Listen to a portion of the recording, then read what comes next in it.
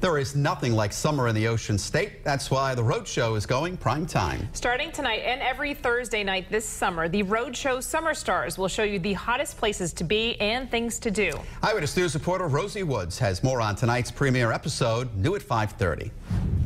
Starting tonight at 7 p.m. on Fox Providence, catch the Rhode Show as they explore what makes Rhode Island so special this summer. Beginning tonight, Will, Michaela, and Brendan will be traveling all around the Ocean State, seeing all that the summer months have to offer. Party of one? Yes. This is how you get your dinner! So do yourself a favor. Take a break. Take 10. And turn on the Rhode Show Thursday nights at 7 on Fox Providence. They tell us we can go out to some of these great restaurants that we have here in Rhode Island. What is better than al fresco dining here at Coast Guard House? Have some of the best food around that we can eat in Rhode Island. Why not go? You made those? I made these. Awesome. Believe it or not.